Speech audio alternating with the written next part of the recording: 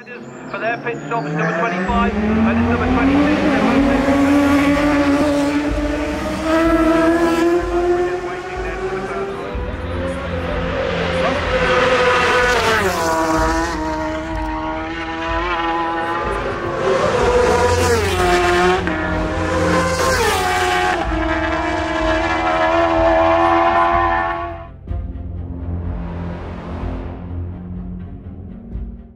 So the 2022 Isle of Man TT just finished and it's been an incredible couple of weeks.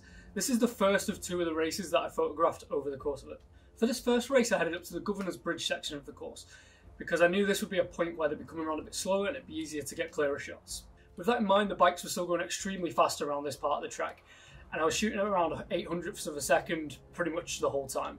With the editing side of things on these, I kind of wanted to put my own spin on it. There are loads of amazing photographers who cover the event with really nice, close, clear shots of the riders. But I wanted to do things a little bit differently, so I've edited them in more of my own style, a more cinematic way, and done some pretty extreme edits as well with lots of motion blur and that kind of thing. So let me know if you like those, or if for the next time you'd rather see just, you know, close, clear up shots of the bikes and the riders. With that being said, let's get into it. Right, the Dow Racing Kawasaki machine is now entering 1.5 back to Dean Harrison, and it's 2.7 and it's 6.7, then back to James Hillier and Dean Harrison, the first one in the white background.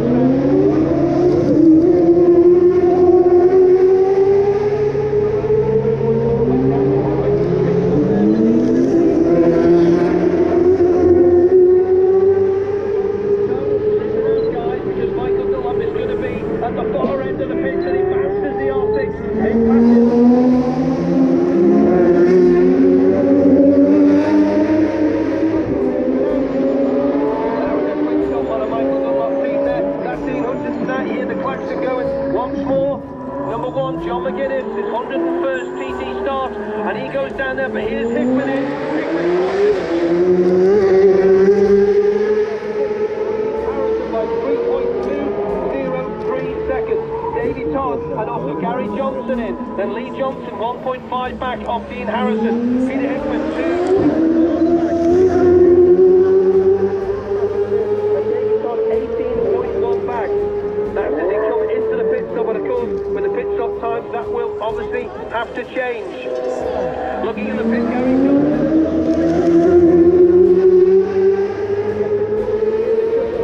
Stays outside that white line as number 12, Jamie Coward comes in for his mandatory pit stop after lap 1. Remember, they can't do 3 on this. So Gary in and out of the pits, and there goes.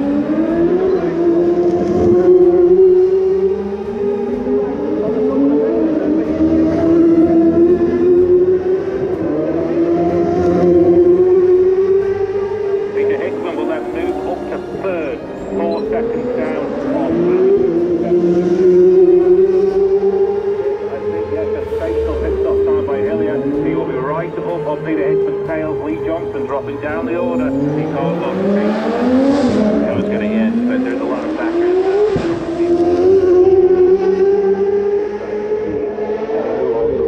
Wake it up and go get a second and the last lap here into an unknown completely.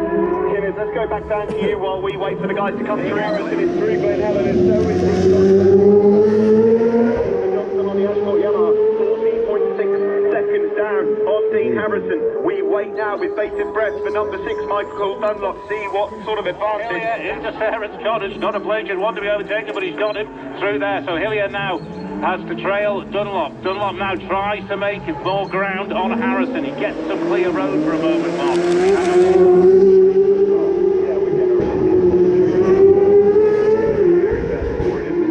He's just going to keep getting lighter and lighter as we go. We're going to keep getting faster and faster, and it looks like will be on the road. Dean Harrison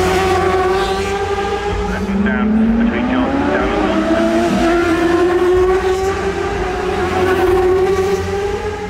It's 3.368 to 120. It's been a tough week, hard week. Last chapter or 600.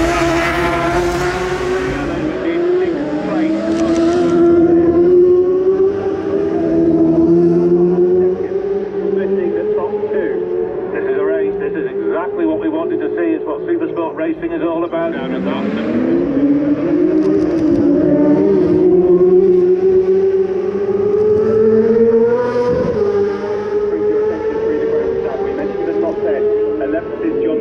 at the grandstand, Hines was 12, De Koppel 13, Sweeney 14, Mike Brown, Sean Anderson was 20 and then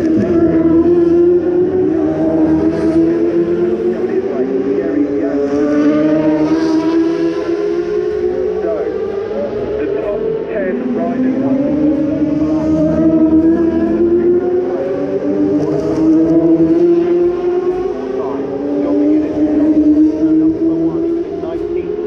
grandstand beginners. The big bikes is where we'll see him do his business. He was fifth in his 100 TT race, and number 10, and number 5, James Malone. 9.3 seconds back to Hickman in third, doing just 3 tenths of a second ahead of Hillier. Lee Johnson is at Dunlop at the moment, just going so well, but it is so close.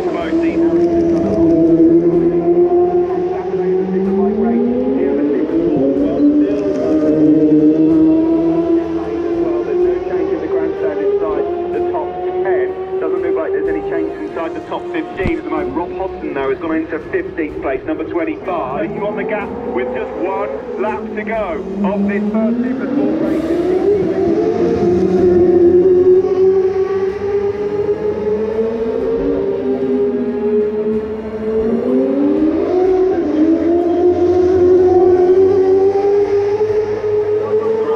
Dunlop then it is across the line, 1.1 clear of Dean Harrison. James Hillier at the moment slots into third place, 18.3 of course in that podium battle with Hillier. Johnson at the moment.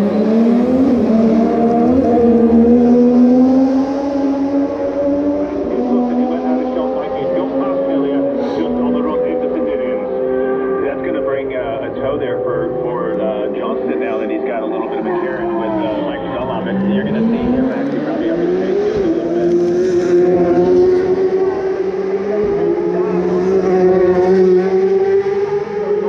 It's between Dunlop and Harrison at the moment for P1, and Hillier and Hickman then just quite here in the TT 2022. Johnson is 5th, Punchy is in 7th because Davey Todd has just crossed the line. He's now gone into 6th place ahead of Davey Todd.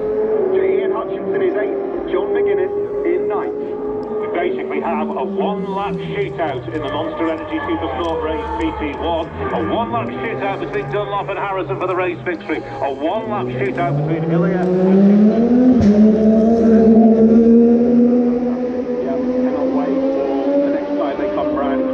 and waiting to see who's got that advantage. Of course, we'll track them. There's still a long way to go. 2022, you know, when he's got something to do, he's going to be able to get these down. 5 seconds in that last sector. Yeah, so Johnson could find 5 seconds on James Hillier. Hillier could have scored 7:31.2, so he's 6 tenths of a second.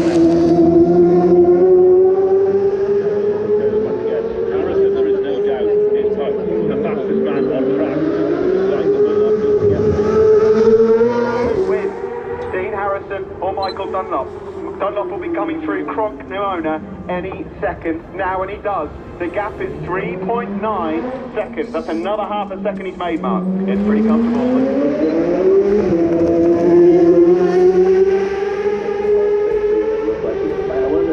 Dunlop back inside lap record pace at Cronk Nimona. The ticket flag is out. Give him a round of applause. The now racing Kawasaki rider. It is Dean Harrison who crosses the line first then here at the grandstand to take the checkered flag. But has he done enough in that final sector? It's only a 1-minute sector. Eyes to the right now for Michael Dunlop. Is this going to be win number 20 at the Isle of Man PT?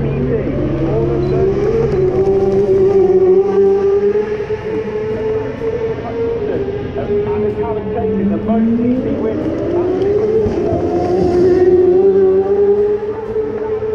The winner of the Supersport Race 1 is Michael Dunlop. It's 5.6 seconds up. Dunlop wins. the line. 32 seconds down on Harrison, but now it's the wait for Peter Hickman and James Hillier to see whether or not Johnson...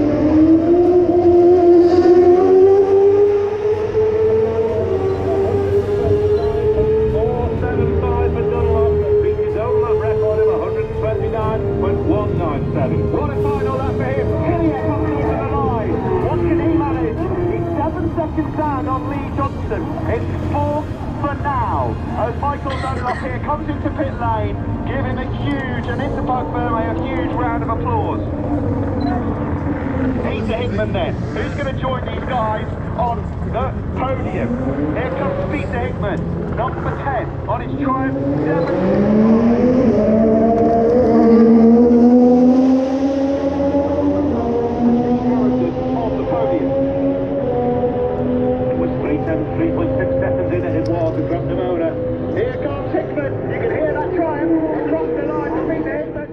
Event that was on at the end of this day racing was the Red Arrows doing a flyover of Douglas. I didn't actually shoot a POV of this because I didn't think you'd actually see too much on the GoPro, but I did still go and get some photos. I used the 55 to 210mm lens for this, just for them being so far away. It's really the only way to get some clear shots of them, but I am really happy with how the shots turned out. Instead of the usual POV format, I've just kind of put them into a little montage of the shots, which I'm really happy with, so hope you enjoy it. Here it is.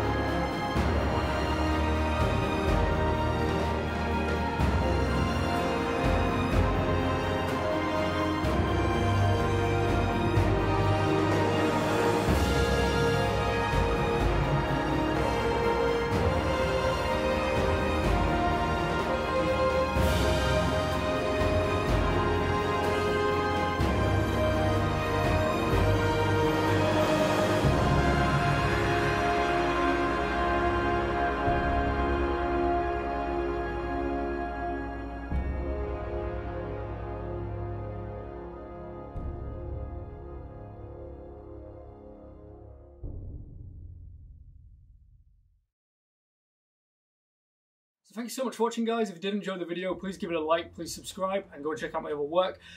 Also go give me a follow on Instagram and Twitter, where I post all the photos from these videos. For the second TT race that I covered, I was up at Bray Hill, so that video is going to be out in the next month or so. Before that, I'm going to post another street video, just to mix things up a little bit. So until then, I'll see you next time.